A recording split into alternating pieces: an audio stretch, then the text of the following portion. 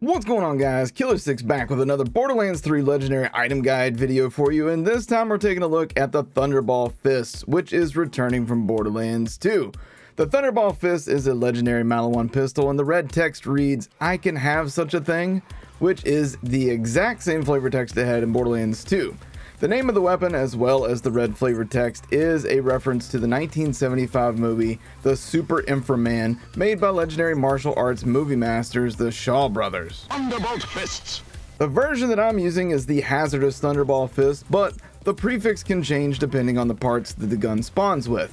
So what does this gun do? Well, just like its Borderlands 2 predecessor, this gun does massive shock damage with the initial projectile, but then generates a shock orb that explodes, doing even more shock damage.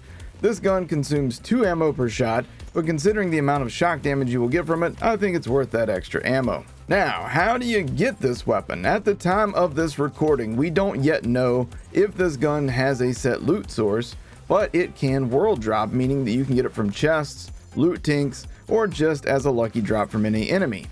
If and when I do find the enemy who has this in their loot pool, I will post it in the description of this video.